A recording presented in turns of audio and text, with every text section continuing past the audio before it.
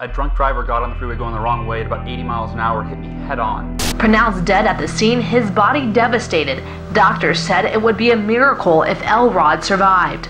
My heart stopped for 6 minutes, and 6 days later I woke from a coma to find out that I had permanent brain damage. Doctors weren't sure if he would ever walk again. In fact, they were surprised that he even survived. 3 weeks after the accident of being found dead, I took my first step, and I was on the road to recovery, and 2 months after the accident, I left the hospital.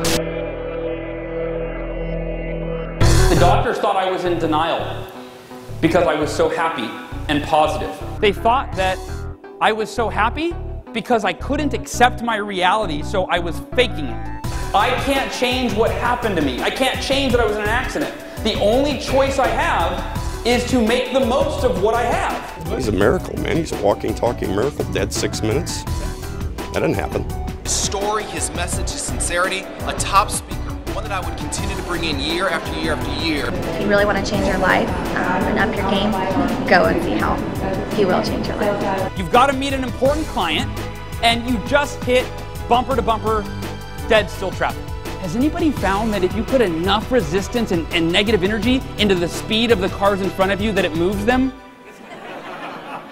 I woke up the next morning and I did 6 of the most powerful personal development practices that I had ever learned but never done.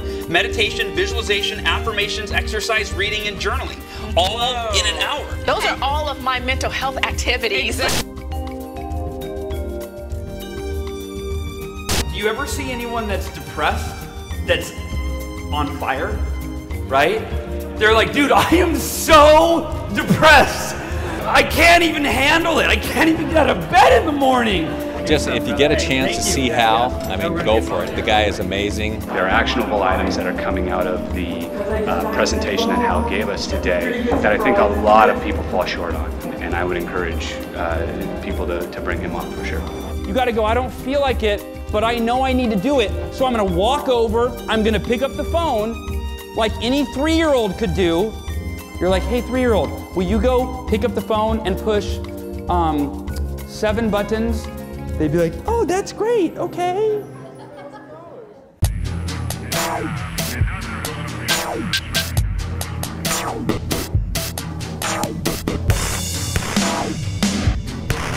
Raise your hand if you have heard this phrase before, that everything happens for a reason.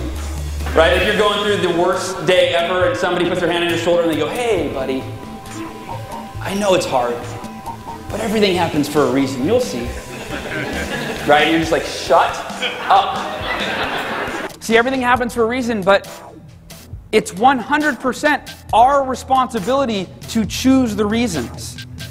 Now prove it. I love you guys. Thank you.